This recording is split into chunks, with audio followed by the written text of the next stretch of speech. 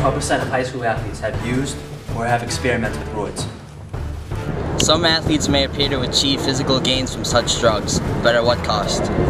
Steroids is a form of cheating, plain and simple. Instead of roids, hard work and a proper diet is the way to go.